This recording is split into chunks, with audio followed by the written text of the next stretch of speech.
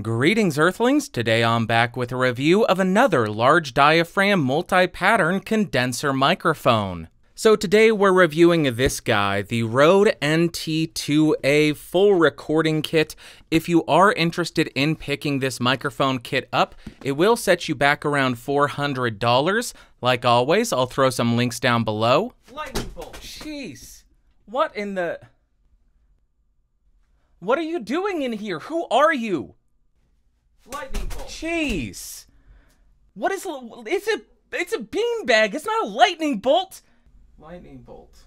Just leave me alone, man. I don't... Lightning bolt. What the hell is happening? This makes no sense. Don't ask questions. Then this whole thing falls apart. For this review, I have the microphone connected directly to the 18i 20 2nd gen with the gain set just at around 130. I will not do any kind of post-processing, but I may boost it in post, so check the doobly-doo to see what I diddly did. Now let's talk about what comes in the box. Of course, you are going to get the microphone. You'll also get a shock mount with a pop filter built onto it, and the mounting bracket has a 5/8 and 3/8 inch threading built into it, which is super awesome. You'll get a dust cover, an XLR cable, some documentation, and a sticker! Next up, as far as the build quality, the microphone feels incredibly sturdy. It is a very hefty, thick boy, if I do say so myself. It has an all-metal body as well as a metal mesh grille, and it does have a tiny bit of give to it, but nothing out of the ordinary. On the front, you will find 3 switches, a 3-way polar pattern selection switch for cardioid, figure 8, or omnidirectional, a 3-way high-pass filter selection for off, 40 Hz or 80 Hz, and a 3-way pad selector for off, -5 dB or -10 dB. As you go around the microphone, there is nothing else, and on the bottom you'll find the XLR port. Then as far as the specs, the microphone has a cardioid, omnidirectional, and figure 8 polar pattern, a frequency response of 20 Hz to 20 kHz, a sensitivity of around -36 decibels, a self-noise of only 7 dBA, an impedance of 200 ohms, a max SPL of 147 dB, or 157 dB with the 10 dB pad engaged, and a phantom power requirement of plus 48 volts. Now let's go ahead and walk through all the polar patterns on this microphone. So right now I am speaking into the cardioid polar pattern, and this is how the audio sounds. Now I am on the figure 8 polar pattern, which picks up audio in the front and the back and has null areas on the side, and this is how it sounds. And lastly, we are on the omnidirectional polar pattern at the exact same distance. This picks up audio 360 degrees around the microphone, and this is how the audio sounds. Now I am spinning around the Rode NT2a on the cardioid mode to show you how it sounds from the side. Continuing around to 180 degrees, here's how it sounds from the rear. Continue around to the second 90-degree angle, and then rotate and end at the front of the mic. Spinning around the Rode NT2a on the omnidirectional mode, and there should be very minimal change in the tonal characteristics as we move all the way around the microphone's capsule. And now on the bidirectional or figure 8 mode, we should have a dead area at 90 degrees on both sides. Continue around to the rear of the microphone, which should pick up the audio fairly well again. Continue around to the second 90-degree dead area, and then rotate and end at the front. Now I'm right on top of the microphone with the high-pass filter disengaged, and this is how the audio sounds. Same position, but now I have engaged the 40 Hz high-pass filter, and this is how it affects the proximity effect. And lastly, I have switched over to the 80 Hz high-pass filter, and this is how it sounds when we are right on top of the microphone. Now I am right on top of the microphone to show you the proximity effect on this thing. About 3 inches off of the microphone, and here's how it sounds. 1 foot away from the microphone. 2 feet away from the microphone. And about 4 feet away from the microphone. Now let's test the plosive rejection of this thing. Please bring pizza pronto. Please bring pizza pronto. Please bring pizza pronto. Please bring pizza pronto. Now I am typing on a keyboard with Cherry MX Blues to see how much of my voice versus how much of the keyboard it picks up. Alright, sad boy gamers, now we type in on the sad W keys. Because this microphone does come with a shock mount, I am going to go ahead and tap the desk to see how it does at rejecting that type of noise. And now I am tapping on the boom arm to see how much of that the shock mount rejects. Now I am going to go ahead and tap the microphone's body to see if there are any kind of resonant frequencies.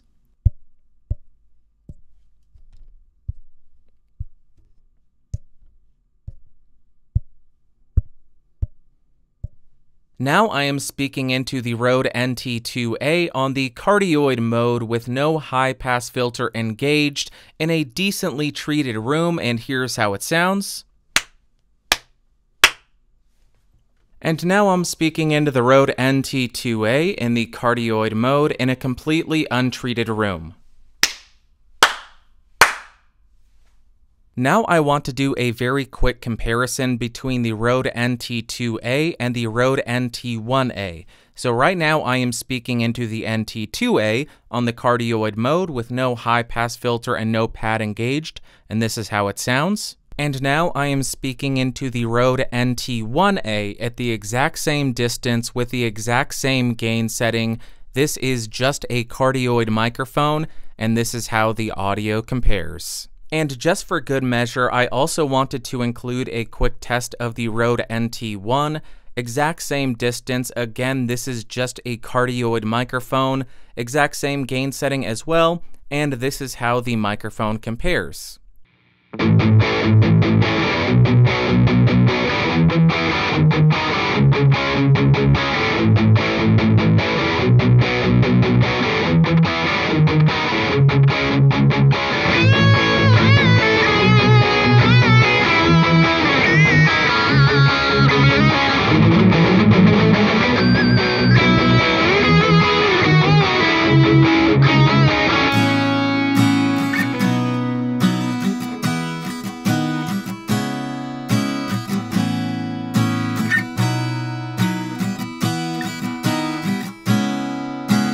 All of the mics in the world is what I need, so I can test them all and put them in your feed. If I only knew what to do with this moment that I'm in an audio binge. Save me.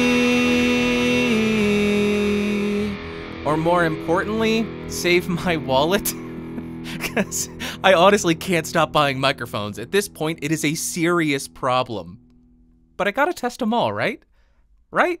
Tell me yes. Justify my purchases. Alright, so I really wasn't sure what I was going to think about this microphone when I first started testing with it, but I must say that I have come out of the review pleasantly surprised. And first up, in terms of pros, the microphone is pretty dang versatile, with all of the polar patterns, which are all pretty dang usable, the multiple pads, and the multiple high-pass filters.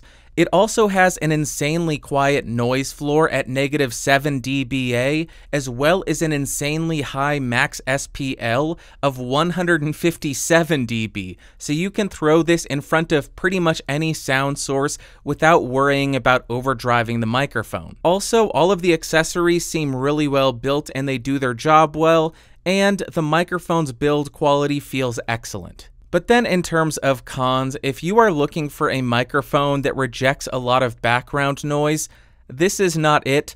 It seems to pick up everything. It is very unforgiving in that department. And also, the weight of the microphone is pretty high at 800 grams. So what are my overall thoughts on this microphone? On the electric guitar, if you throw on the 80 Hz high pass filter and place the microphone a little bit farther to the side of the speaker, you can get some really amazing and warm tones. I particularly liked this microphone on the lead tone using that miking technique. Then on the acoustic guitar, I think that is my favorite sound source that I put this microphone in front of.